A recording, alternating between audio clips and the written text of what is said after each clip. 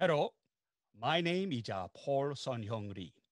I was born in Daejeon, South Korea, and immigrated to Canada in 1972. I live in many places in Canada: London, Ontario, Toronto, Ontario, Calgary, Alberta, and now back in Toronto, where I have two kids, one wife, and a dog. I work as an actor on a television show you may have heard about called Kim's Convenience, where I play the lead role of Mr. Kim, a Korean immigrant who has two kids, one wife, and a store. But some of you may not know some of you may not know that the voice I'm using right now isn't my real voice. It's my character's voice. Now this is my real voice. No Korean Canadian accent, just a Canadian accent. Now, to some people, hearing me speak in my own voice is jarring. I've shifted their perception of who I am and stepped outside of the role they're used to seeing me play. Now, that's the thing about perception. It shapes expectations, and those expectations have a hand in shaping identity and reality in the roles we all play in life. Now, growing up, my parents said I could be four things: a doctor, a lawyer, an engineer, or a failure. In 1972, my parents immigrated to Canada, leaving behind family, friends, and respected careers to give my sister and I the opportunities they never had. They were both teachers back in Korea, but here in Canada, they had limited job options. My dad became a janitor, my mom a key punch operator. My parents had no choice in the roles that were available for them to play. They sacrificed their pride, started from scratch, put up with racism and inability to communicate, and worked long, hard hours just to make ends meet. And after years of hard work, they created the opportunity to play new roles. They became small business owners, and my sister and I grew up working at my dad's restaurant and my mom's convenience store. But my parents' new roles still fit within the expectations that others had of them. Immigrants in Canada and all over the world are perceived in certain ways, and those perceptions shape expectations. And those expectations create limitations, which shape their identity and their reality. My parents wanted more for their children, so they pushed us to excel in school, made us take extra classes, and even moved us into better school districts. They wanted us to be able to choose the roles we played. So imagine how pleased they were when I told them I wanted to be an actor. I know, right?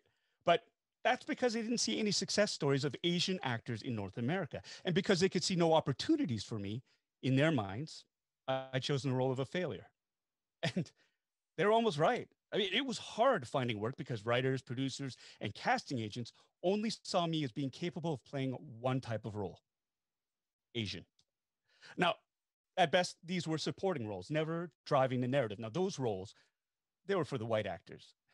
The task of the Asian character was to play the other, which meant you were either one, the bad guy, two, the butt of the joke, three, fetishized or exoticized. Now, popular culture was telling everyone that the role of the Asian character was to be either feared, made fun of, or fucked. But I was determined to be an actor. So I took a page from my parents' book. I swallowed my pride and I took the roles that were available for me to play in order to create opportunities for later success. The unfortunate reality is that sometimes we have to play the roles that others expect of us so that we can one day reshape those expectations. I mean, you have to play the game to change it.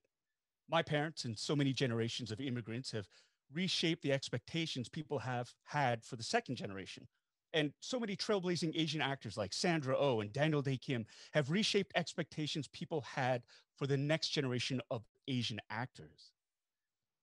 20 years later, when the opportunity to play the lead role on Kim's Convenience presented itself, I knew I needed to excel because this was probably going to be my only chance to showcase my abilities, to change the perception and expectations placed on me and other Asian performers by writers, directors, producers, casting agents, even audiences. I've always said that as actors of color, we have to work 5 times harder than anyone else because though we have few opportunities to succeed, we have even fewer opportunities to fail. In 2017, I won the Canadian Screen Award for Best Lead Actor in a Comedy Series. It's my first ever award for acting. won again in 2018, and the show won for Best Comedy Series. And then a funny thing started to happen. As I did more and more press and publicity for the show, more and more people were shocked that I didn't actually speak with a Korean accent, that I wasn't actually the character I played on the show.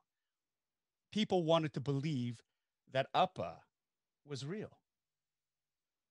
I recently appeared on the Star Wars TV series The Mandalorian, where I played Captain Carson Teva of the New Republic Starfighter Corps. Now, it's a role in something I've wanted to be a part of since I was 5 years old, a personal dream come true, and a tremendous accomplishment. And the response was overwhelmingly positive. People were ecstatic to see Appa in Star Wars. Not Paul Sun-Hyung Lee, the actor, Appa from Kim's Convenience. My social media was flooded with messages. Mr. Kim in space. We kept waiting for you to say, okay, see you. Hey, who's watching the store, Appa? There's a snippet from an Eminem song called Without Me that comes to mind. I've created a monster because nobody wants to see Marshall no more. They want Shady. I'm chopped liver.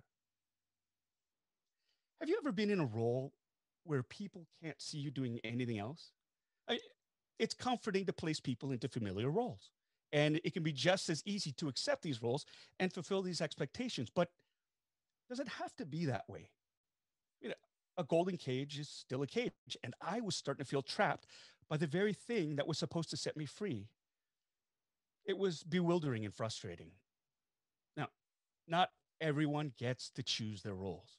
And for so many people, particularly immigrants and people of color, our choice of role is even more limited by the perceptions and expectations of others. What if my parents just stayed in the roles that they were forced to play when they first immigrated to Canada? What if I had kept playing the roles that the entertainment industry said I should play? We miss out on so much when expectations limit our collective potential. Well, how do we start to see each other for who we truly are? After all, being put in a box is easy, but breaking out of one is hard. I believe it starts with a shifting of our own perceptions. Let's free ourselves from the idea that we are beholden to what others expect of us. We can shape our identity and reality. Let's focus instead on our own expectations of ourselves based on who we are, where we've come from, and where we want to go. By leaning into what makes us unique and simply being ourselves, we can reinvent how others see us. For the longest time, I tried to push away my heritage in an effort to fit in, but it's not until I embraced it that my professional and personal lives have flourished. And engaging fans in my true voice has been empowering. And instead of resenting people's recognition of me as Appa, I'm using it as an opportunity to direct them to my other interests. For example, I launched a YouTube channel called Bitter Asian Dude Inc., where I celebrate my passion for all things geeky. I mean, you can't get any more different from Appa than that. But we also need to see others as well. Everyone deserves to have a chance to experience full identity and potential. We need to be mindful of falling into the easy trap of categorizing and filing people away in little boxes. So take the time to listen, truly listen to others, and consider what their story is and the roles they may want to play today and tomorrow. The role of Appa has been a part of my life for the last 15 years. And while I love him and I know him as intimately as myself, he remains just that, a role that I play. But I am much, much more. What role are you playing? How much more can you be? Thank you.